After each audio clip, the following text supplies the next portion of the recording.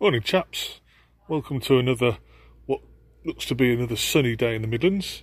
I've done the first flocking on the table. No doubt there'll probably be 2 or 3 other flockings to take place. Don't mind, I like a good flock me. I've used 3 different colours, a light, a mid and a dark green. And at the moment I've run out of the mid. So just about had enough. That was 3 packs of that, and then 2 packs of one of the green, dark green, one of the light green, and I've got about a quarter of that left on each of those, maybe a little bit more.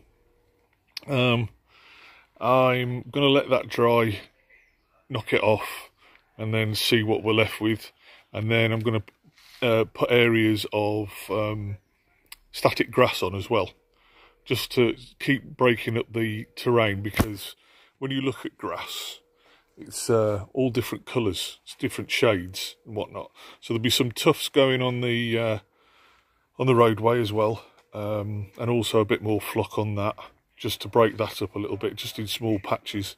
And then like I say, there'll be some areas of static grass, and maybe even a bit of clump foliage just dotted around here and there, just to break things up. But I don't want to put too much and have too many lumps, so that my terrain doesn't sit on it flush.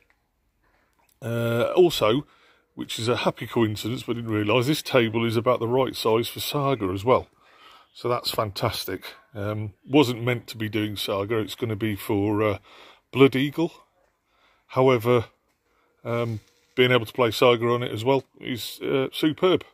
And I'll probably use it for other small level skirmish games, in Her Majesty's Name, Pulp Alley, various other different things like that.